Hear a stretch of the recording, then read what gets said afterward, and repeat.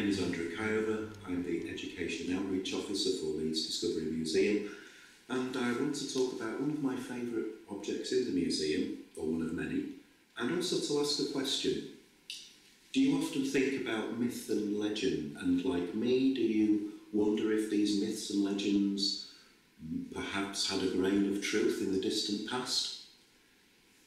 I have here a Bronze Age Palstave axe head.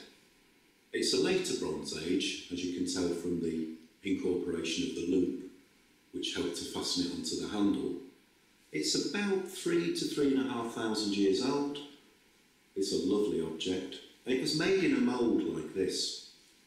You can see here the seam, and you can also see little blowouts which happened in the moulding process, where the molten bronze must have hit a piece of moisture inside the mould and caused a steam explosion which left these little pit marks in.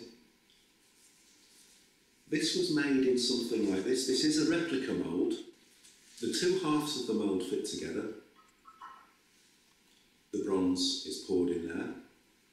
When it's cooled, the mould is opened and out comes the axe, or a sword, or a spearhead.